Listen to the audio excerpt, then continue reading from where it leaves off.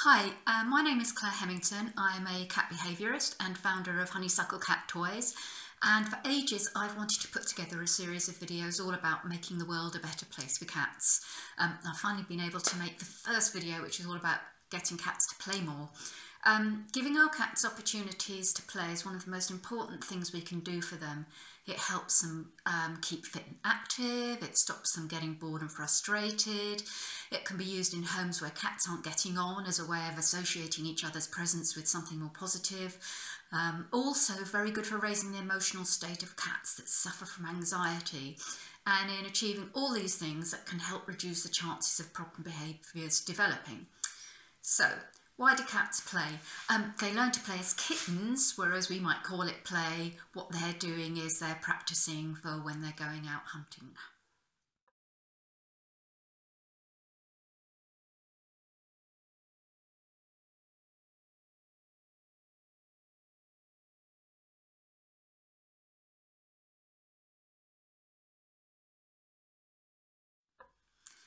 And this continues throughout their lives. Do all cats play? Some of my clients, they say that their cat doesn't play, and it's true. Some cats have a strong play drive and others not so much. But in my experience, you can always get a cat to play. It's just a question of finding the right toy. It doesn't have to be an expensive toy that you've gone out and bought, but it can be as simple as a shoelace, a box, a piece of scrunched up paper. I've even had someone tell me that the only thing their cat will play with, let's say, a feminine hygiene product that could resemble a mouse. So, unless like that cat who apparently used to seek out that particular item, finding the right toy is usually a case of trial and error. So if you wonder why your cats get tired of their toys so quickly, apart from the fact that they've got a very short span of attention, it's because once they've killed them, that toy is dead to them. But there are things we can do to keep our cats' toys novel and interesting, and I'll come on to that later. So let's take a look at some very simple toys that you can make out of things that you've got at home. So here we are. Whoops. Here is a very simple shoelace. I like to knot these throughout their length just to really give the cat something to get their teeth around. And at the end of it, you can have something like a feather, or as you may have seen earlier, I put a mouse onto the end of this one. And here's a rabbit's tail that I found in the garden. I live in the country, so I sometimes find these things in the garden. I've put that onto some shoelaces and a bit of Hessian rope. I've washed it, of course. Things like these bits of plastic that you get around tubs, you can tie that to a shoelace, but with things like this, really important that you supervise your cat. Then you have good old straws, and you can either just give them to your cat on their own like this, or I like to put some elastic through the straw and then attach that to a piece of shoelace or cord. I haven't tied the knots through that one, so I'll have to do that. And then you can trail that along the floor for your cat to chase. Feathers. Again, this is one that I found whilst out walking.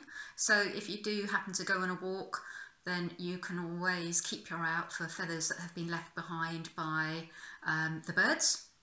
And these are great, again, for sticking in the ends of shoelaces and bits of cord.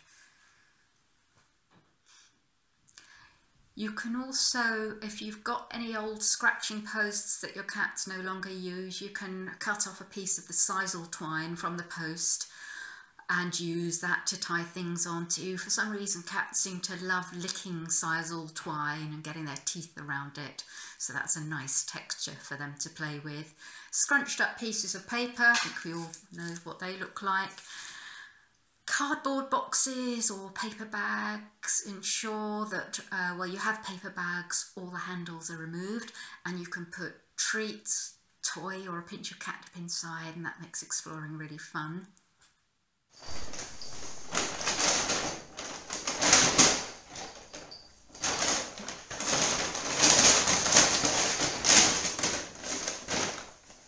In terms of shop-bought toys, I do tend to like the fishing rod type toys that have the plastic wand at the end and then a length of cord, not dissimilar to shoelaces, but you can actually control these a bit better because of the rigidity of the rod. And then again, some have bits already stuck in them and replacement bits that you can get for them, and some don't. Those toys, the fishing rod toys, are brilliant for all cats in terms of getting them really running around, but they're especially good for cats that might be anxious about you getting too close to them, as they allow you to play with them at a distance. So for example, you could be sit in front of the TV, have one in your hand and just be wiggling it about whilst focusing on the TV. That will really allow your anxious cat to get engaged and focused on the toy, knowing that your focus isn't on them. And they're also good for cats and can get a bit bitey or aggressive as they keep your hands well away from the cat's danger zone, so teeth and claws. Also, there are the laser pointers. These are great for getting cats, again, moving around, but always have a small toy or treat in your hand that you can throw to allow your cat to capture, bite and complete the kill. It's very important in terms of them not getting frustrated that they be allowed to physically grab onto something at the point at which they pounce on that little red dot. Then you've got the bigger toys for cats that like to kick and rake, or if you have a cat that likes to take out his frustrations on your limbs. So these are kicker type toys, really, really good for cats to kind of get hold of and take any pent up frustration out on. And then of course there are the smelly toys. So these are toys that contain things like catnip and valerian, silver vine, or Tartarian honeysuckle wood. Catnip, not all cats respond to catnip. Whether or not a cat does respond to catnip is actually genetically determined, with only 1 in 3 cats showing a response to catnip. So if your cat is one of those 1 in 3, then you can always try one of the other smellies. Valerian is particularly smelly. This is great. This is called a plague rat, and it's got a lovely long tail as well. But yeah, very smelly to our human noses, smells like old socks, but probably worth the sacrifice if it's something that your cat particularly favours.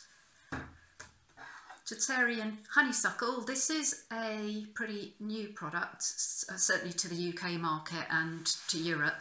I brought this in around 18 months ago from Canada, where they've been using it as a cat toy for around about 30 years now. It contains a really lovely smelling compound to them, just lightly fragrant to us, so not smelly like valerian, just a nice delicate fragrance, but absolute magic as far as the cats are concerned. But inevitably what goes up must come down, and usually you'll find that if your cat's been playing with one of these smelly toys, they might just well have a nice nap afterwards. There are other forms of cat enrichment, not specifically toys, but there are now videos that are especially created for cats that you can find on YouTube. I like the ones that feature wild birds and mice making the scurrying and fluttering sounds.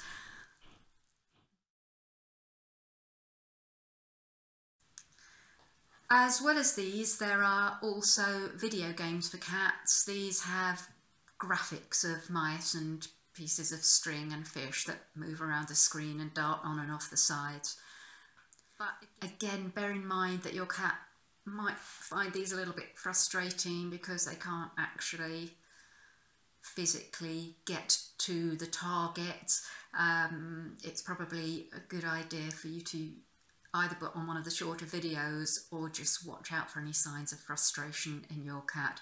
My cat Billy now, he doesn't get frustrated, he just simply gets completely absorbed in the videos. It's funny.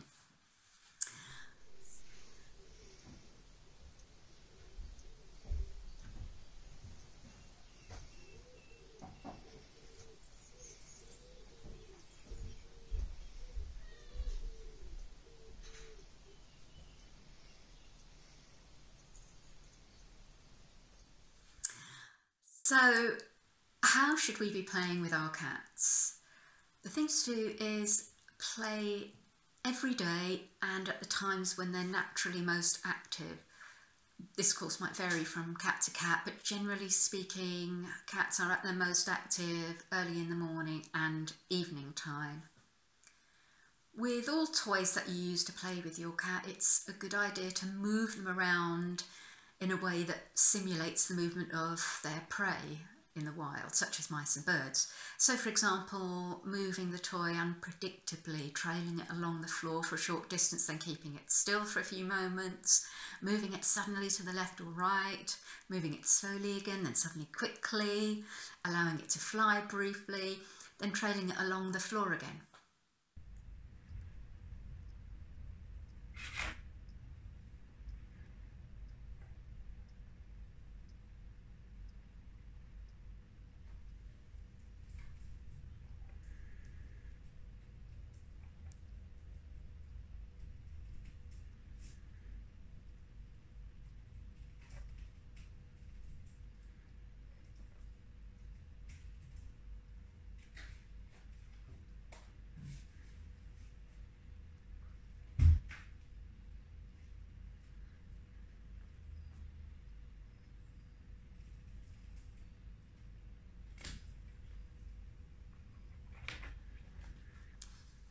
With the fishing rod toys, I actually find that quite a lot of the time the cat's more interested in the rod end of the toy than they are the other end. And here's one that is broken, but I actually use this rounded end of the toy to put underneath the carpet or a mat and just have that end peeking out, and then I retract it, push it out, retract it for a longer period of time. It just really helps to keep cats focused and interested on their prey. I would suggest playing in short bursts up to a maximum of around about 5 minutes, but if your cat wants to keep going, then let him. Obviously, as we talked about earlier, cats have different play drives. Kittens, for example, bundles of energy, need lots of play and for longer periods of time. Elderly cats definitely can still benefit from play, just more gentle play for shorter periods of time. I would suggest not playing with your cat to a level of frequency that can't be sustained when life goes back to normal and we all return to work. Cats are creatures of routine, so you don't want to be suddenly stopping a new routine that you've created for them simply because you're off and you haven't got an awful lot else to do. So how can we keep cats interested in their toys? Well, one way is to get a self-sealable bag, one of these ones that clips together, put in it a pinch of catnip if your cat's into catnip, or valerian. You can use valerian tea bags that you can get from the supermarket.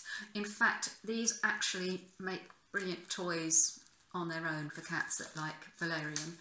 So you can put a pinch of valerian into the bag and then simply put all your cat's smaller toys into the bag, put it away, and bring 1 or 2 toys out every day, rotate them, and this will help keep them novel and interesting for your cats.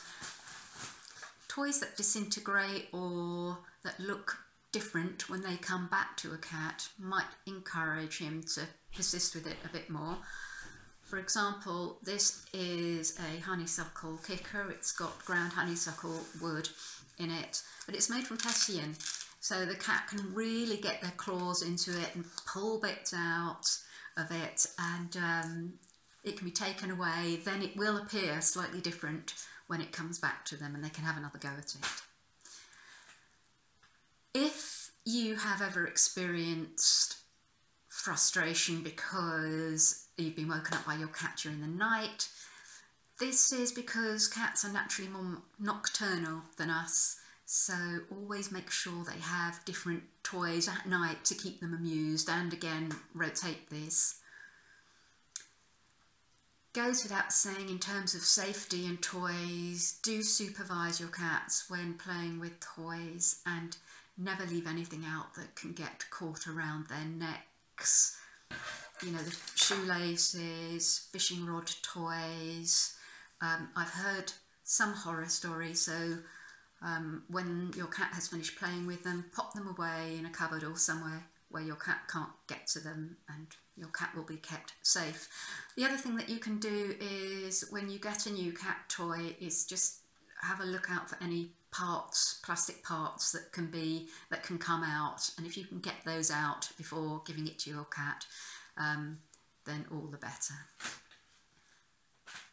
As you can probably tell, I'm evangelistic when it comes to cats and play. Not only does it help kittens hone their hunting skills, it provides stimulation for indoor cats. It's a fantastic way of preventing boredom. For timid cats, it's a really good way to challenge their brain, release tension in their bodies, and raise their mood. For elderly cats, gentle, regular play over short periods can help with any tendencies for them to maybe gain weight, and certainly slow down the decline in cognitive function and give them a better quality of life. So what do I think would make the world a better place for cats? Get them playing more. Simple as that. Thanks ever so much for watching, and I hope to see you again very soon. Bye.